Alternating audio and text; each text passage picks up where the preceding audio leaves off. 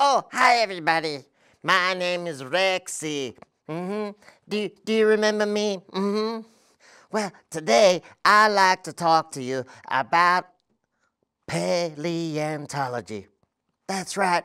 Paleontology is where we learn about dinosaur bones. Dinosaur bones can be found in the ground. They're called fossils. Many dinosaurs were found by people called paleontologists. Have a look up here. Can you see a paleontologist? A paleontologist works with hammers and brushes. They find a bone in the ground and they dig it up. Have a look over here. Can you see the Tyrannosaurus Rex in the museum? Well, that Tyrannosaurus Rex was once in the ground. They were in the ground for millions of years. But paleontologists come around and they dig them up.